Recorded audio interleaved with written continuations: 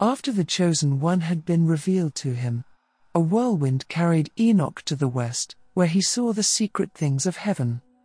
He saw a mountain of iron, and of copper, and of silver.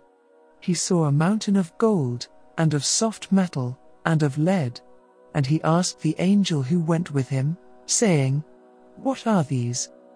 And the angel answered, "These things you have seen shall serve the authority of the Messiah, that he may be powerful and mighty on earth.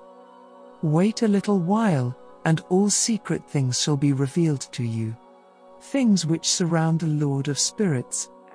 These mountains of precious metals which you have seen, they shall melt like wax before a fire, in the presence of the elected one. Like the water which streams down from above, so shall they be weak under his feet. And it shall come to pass, that none who depend on gold and silver shall be saved. There shall be no iron for war, and no materials for breastplates. Bronze and tin shall be worthless, and lead shall be of no use, so said the angel."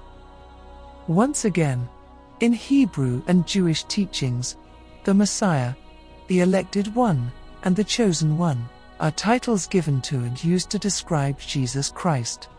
These are only a few out of quite a number of other titles he is known by. After he had heard the angel, Enoch saw a deep valley with its mouth open, and all the earth, and the seas, and the islands, put gifts and all they could bring into it.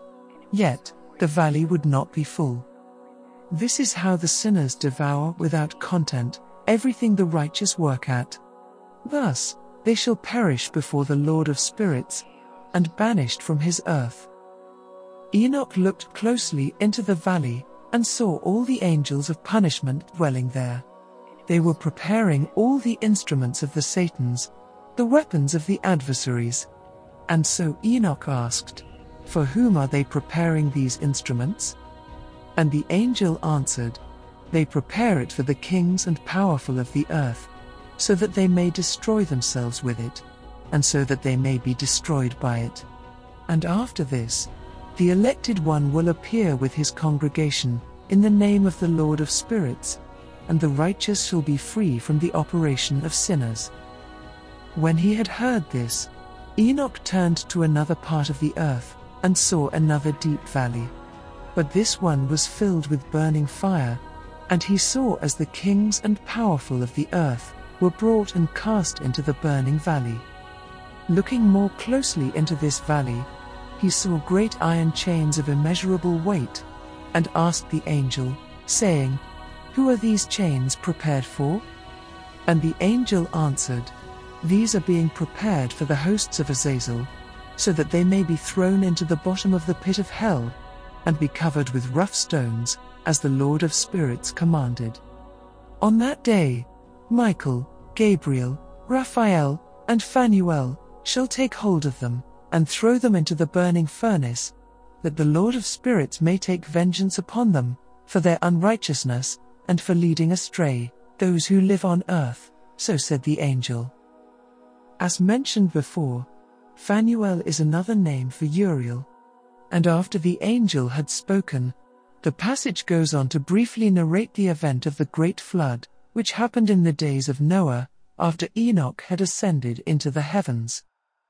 In the time of Noah, the Lord of spirits opened all the storehouses of the waters above heaven, and the fountains under the surface of the earth, joining the waters of the heavens with the water beneath the earth, the water above the sky being masculine, and the waters beneath the earth being feminine.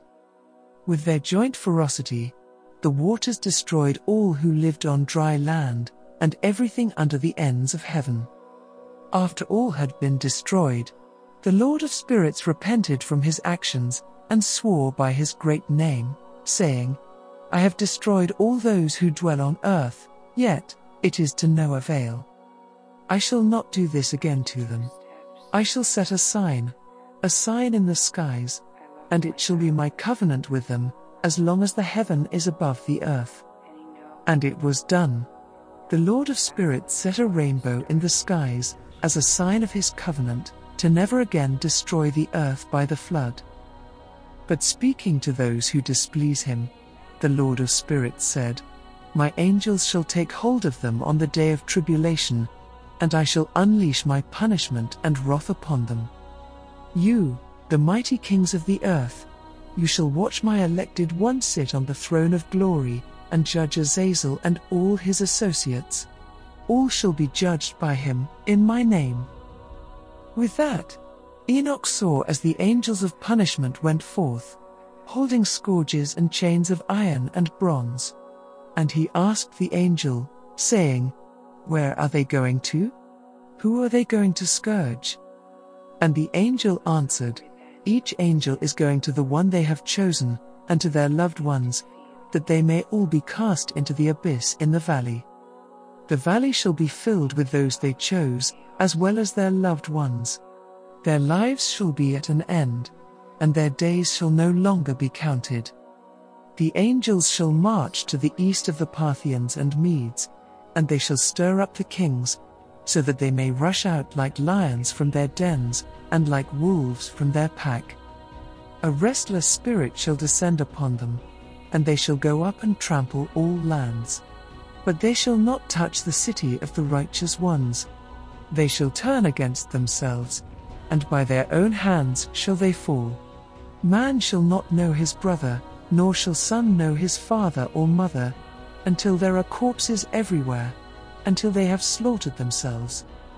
Then the pit of hell shall open its jaws, and swallow them up. And their destruction shall be final. The fires of hell shall devour the sinners in the presence of the righteous. And all shall fall down, and worship the Lord of spirits,